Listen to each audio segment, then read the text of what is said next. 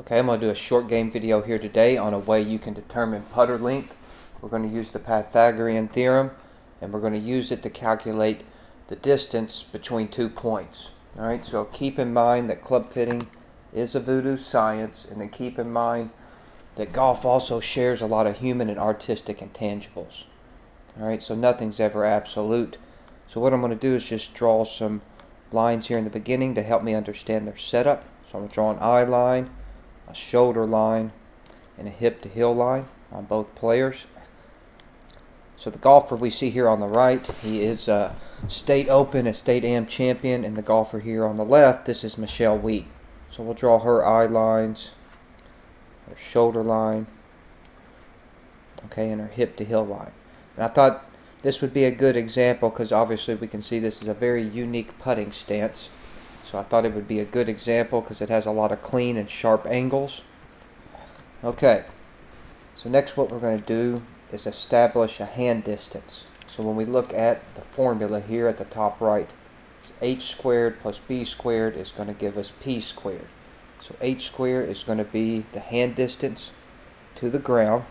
So from their lead hand, the crease in that to the ground, you're going to measure that in a straight line down in inches. Okay. Now from that point to the very beginning of the ball where it just first touches, okay, that's going to be measured, and that's going to give us the ball distance. Or for this formula is going to be b. So we're going to use it for b squared.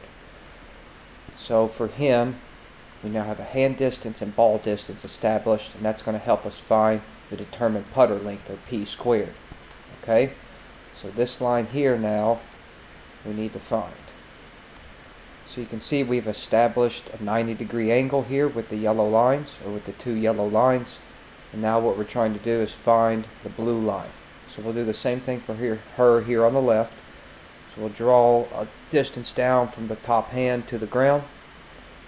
Okay, and then we'll draw again a line from there to the front of the golf ball. Alright, so you can begin to see that's established a 90-degree angle. Now we're going to make her triangle here. Alright, and find her distance. Alright, so unless you're a math wizard, you're probably going to have to use a calculator for this.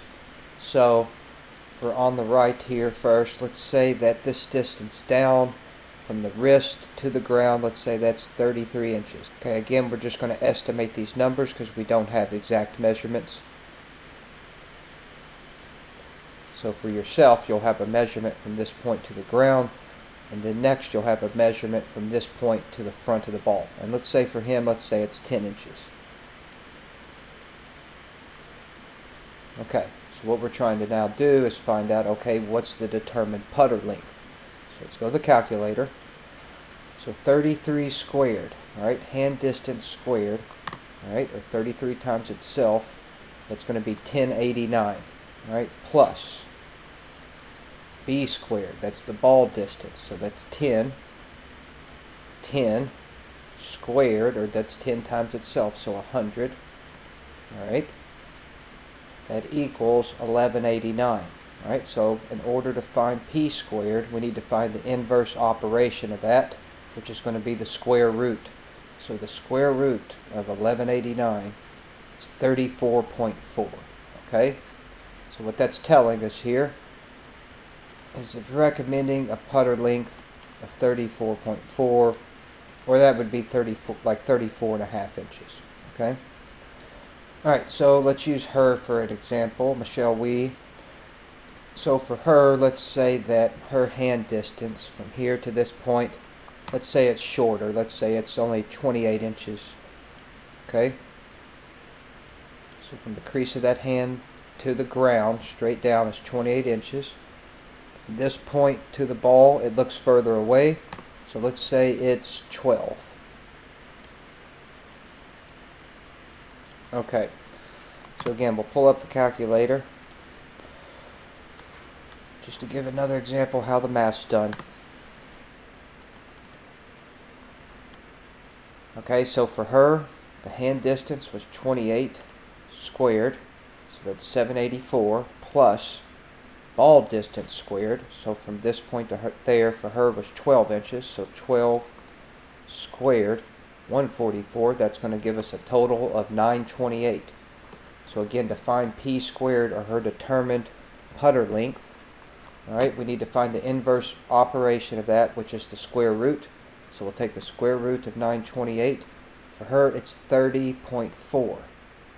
Okay, so just with these estimated numbers for her, it would be a putter length of 30.4. Which is really short, so I probably underestimated those numbers a little, but okay, so you all get the idea of how that works. Alright, so those are just two examples. Again, we're just kind of making up numbers here just to show how the math and the formulas work. But yeah, I thought I would demonstrate this with you all today. Again, keep in mind there's a lot of ways to go about putting. This is just a way, if you're interested, to help you determine the length of your putter and what it should be. Alright, you all have a good day now. Thank you.